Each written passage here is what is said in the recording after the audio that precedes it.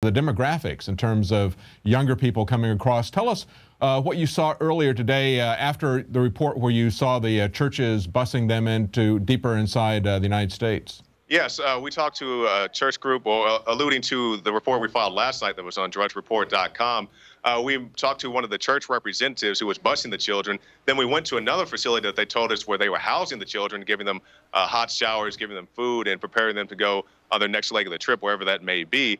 And we went to the facility. It was called Sacred Heart. It was a church there in McAllen. And there were people outside playing basketball. There was also some city workers out there. And I asked to talk to, some of the facility advisors. All of them were busy in a meeting. And the guy said, well, you can't really talk to anybody right now. But, they weren't harassing us. They allowed us to shoot the footage, which was good. We didn't have any conflicts with that. So hopefully we'll get that same Texas hospitality as we continue along the border and just go to different locations to try to find out what's really going on and why this is not being reported in the mainstream news. Or if it is being reported, it's being whitewashed as some humanitarian aid. But you have to realize, David, because you have a lot of these children, as reported, I believe, on Breitbart last day or two or so, about a lot of these kids they come in with gang tattoos on them. So we're bringing in gang members. Of course, not all of them are, but we are bringing in known gang members while we have gang members inside the United States. All the time you hear about the shootings in Chicago, the shootings, the gang shootings, the drug shootings that happen all the time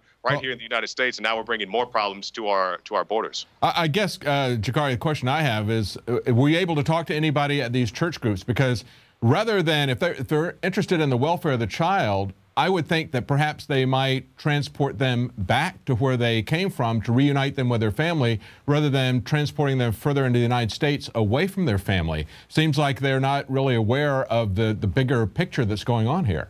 And that's one of the questions I asked to the lady I spoke to her off camera. She didn't want to be filmed, but she spoke to me off camera, and she said, yeah, some of the families send money to the children, because that's one of the big questions I asked. I said, is the government involved in any way that you know of? She says, not that I know of. Most of the children, or not all the children that she knew of that came here with their mothers, they were receiving money from family members who are already in the States or just from whatever other source. So, that's the question I had, but she said the people that at least she worked with had family members already inside the United States.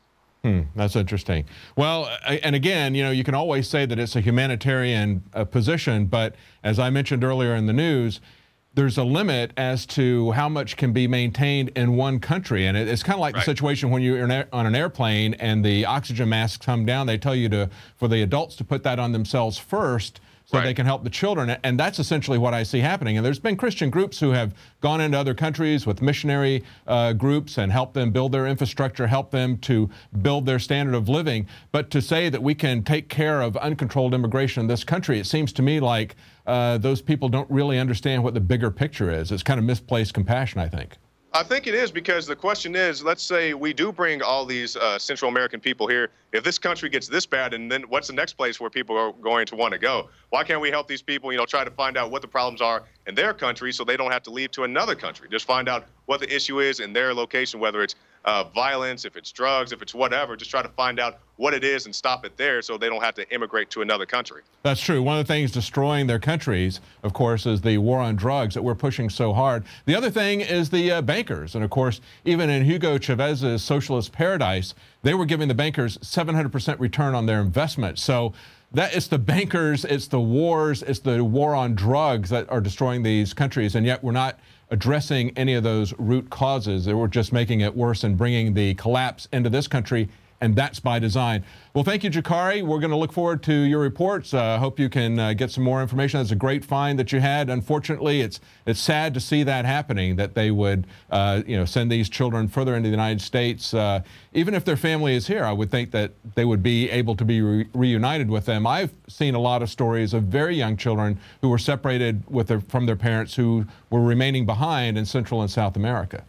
Well, you hear the stories that sometimes the parents come first and then send for the kids second, or sometimes it goes in reverse. So regardless, a lot of these children are being separated from their parents, from their families at some point along this trip.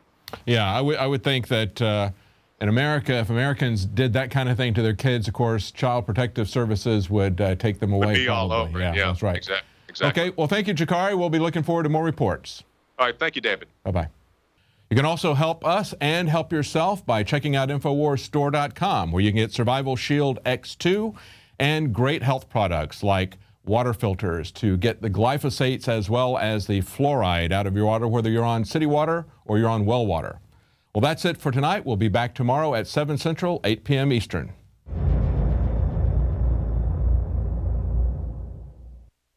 Celebrate the spirit of freedom and liberty upon which our nation was founded at INFOWARSShop.com. Molon Lave is ancient Greek for come and take it. This popular design combines both classic Greek Spartan imagery with modern M16 assault rifles. Now available in women's tees and proudly made in the USA. And now you can protect yourself from corrupt cops with the INFOWARS dash cam. It's your car's black box that records all that the driver sees and hears. And introducing the Block It Pocket. It renders your phone undetectable while protecting your private data and your health. Or take back your privacy and protect your personal information by getting your very own Detractor cell phone pouch. So get incredibly high-quality, freedom-based products and help fund the revolution at INFOWARSShop.com.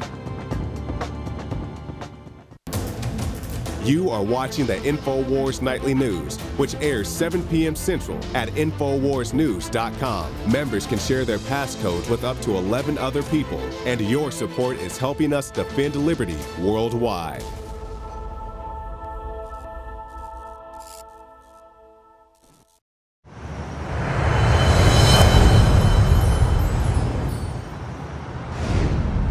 Welcome back to the INFOWARS Nightly News. I'm your host, Rob Dew. You may not know our next guest by name, but you probably do know him if you're watching this show a lot. You may know him from the coffee he makes and helps bring to you. This is one of the many products that we sell that help fund our operation, help us grow, and help us get new listeners, hire new reporters, send them all around. But the Wake Up to a New America, we got the Patriot Blend and also the Immune Support Blend over here, which has several types of mushrooms in it that help promote the immune system and keeping your immune system strong. And we started selling this, I don't know, maybe less than a year ago now? Was about October, November. Yeah, and it's been huge. It's been a big boost to the operation here. It's part of the INFOWARS Lifeline. And, you can get them by going to the store and checking them out. But we're not here to talk about coffee. But I just wanted to bring this out just so you're have a little context before our next guest is Steve St. Clair of Inner Health Botanicals. You may even try his Inner Food, which I've been taking for years, even before I worked here. I had heard the ads, and I'm like, well, I'm going to try it. And I had an interview earlier in the week with George Humphrey, and talking about when you put things in your mouth and you could taste the energy in them. You could taste the energy in Inner Food, and if green has a taste, it is definitely in the Inner Food. Welcome our guest, Steve St. Clair. Rob? How are you doing? Thanks. I'm doing great. Yeah? I'm doing great. It's a wonderful day. And are we keeping you busy with the coffee production? Absolutely, absolutely. And I hope everybody's waking up, with the coffee every day. I mean, it's great coffee. It really is. And you were telling us you have a coffee roaster. You have one person who works on this, and she's essentially being channeled by Alex every day? Oh, absolutely. She has Alex on every single day. She's wild about it. She goes, oh my God, this is such an honor to do this for Alex, for everybody. She said, this is just wonderful. She couldn't think of a better job. I mean, can you imagine, like, if just the people of Starbucks were roasting their coffee, listening to Alex every day? There'd be a whole new outlook on life. Whole new outlook, whole new energy, being delivered by the coffee. It would just be awesome. Yeah, and this is really good stuff. I drink both of them equally, and, I can't say enough about it. It's from Mexico. It's fair trade. It's organic. I mean, you're really going to get the best bang for your buck with this. Oh, it's good stuff. We import this from Chiapas with the growers down there. We pay them fair prices, and we're in control of it from bush to bag. Yeah, and not the bad bush. We're not talking about bush here. Yeah. So, how did you get started in this world of trying to create products that are going to be healthy for people? Like, what got you started into this? Well, it started about 9 years ago. I was looking for something to do that was more in line with my belief system at that point, and I wanted just stumbled upon the formula. We came up with a formula for Interfood. That's how we started the company. And we wanted to get healthier products into people that would give them energy, hopefully open their mind up a little bit so that they could actually gain different perspective maybe. Get them healthy to get them off the couch kind of thing. And it is a process of waking up. It's not just getting the information. It's also having the energy to do something with it. And part of that is detoxifying the body so you can accept this information, because it's not the same, you know, Hostess Twinkie type information that if you just keep cramming it in, well, you'll get full eventually. Absolutely. And the Interfood is, we get more comments about the Interfood than any of our other products still to this day about how it's changing people's lives, and just the nutrition, the dense nutrition that people don't get. We formulated this for the basic American lifestyle: too much stress, not enough sleep, poor nutrition. And Interfood helps you get on the right path. You know, it gets you going down the pathway to health. If you had an Interfood beer, I'd probably drink it, definitely. Because I do a lot of tubing down the river with my family. We found that that's one of our favorite things to do. And but one of the drawbacks of that is, instead of drinking water, I drink too much beer. And then the next day I feel guilty about it, so I take an extra scoop of the Interfood and throw it in there. Interfood's a great way to end the day when you have a day like that, and start the next day. I do it every day. I'm kind of a purist, so I just water, some cayenne. Okay. I mix it with a lot of different things, mainly because I'm lazy and I don't want to do a bunch of different stuff. But I do have my own recipe. I call it Yoda juice. Yoda juice. There I make the kids drink it every once in a while. And, you know, by calling it Yoda juice, it seems cool.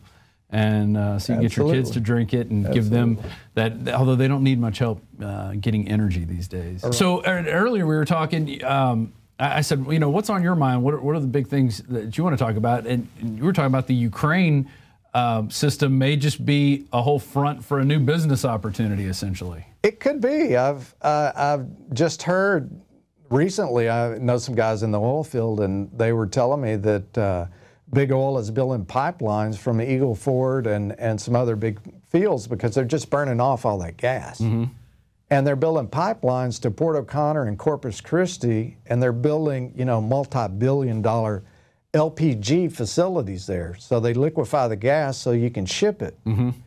Well, where are you going to ship it to? Who's buying this? Right. Well, if they cut off the gas supply from Russia, then, geez, that's like instant market. What he's talking about is Russia was going to cut off, talking about cutting off the gas to Ukraine and the other areas, Eastern Europe and the other markets in there. And if they do that, they're going to need to get it from somewhere. And look, here we go. Here comes the hero.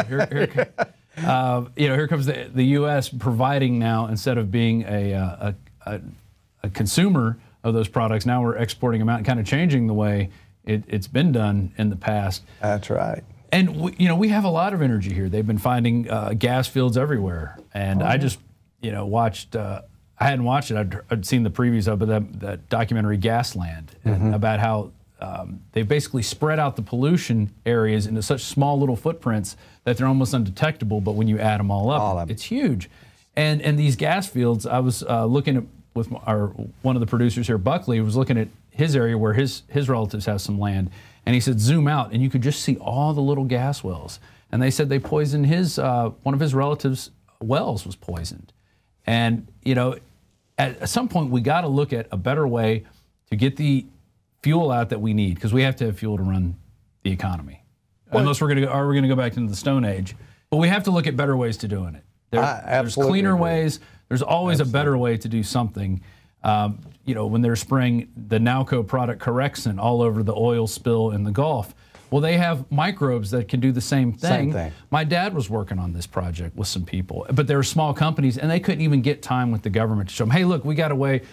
We're breeding microbes that we throw them, and they eat the oil, and they turn it into, I think they turn it into carbon dioxide and water. Or it might have even been oxygen. I think they turn this stuff into oxygen. I mean, it is mind-boggling, the technologies that are out there, if we just give them a chance and don't go, Well, we got to spray turpentine on it because that's going to fix the problem. Yeah, I mean, what was the bidding process like there? There wasn't one. Oh, I'm sure there wasn't. Nowco was in the pipeline already. It was, and it was weird. At that time, I was in Chicago touring an old Nowco factory. They were working with the Army doing mock disaster drills, and they happened to be using Nowco.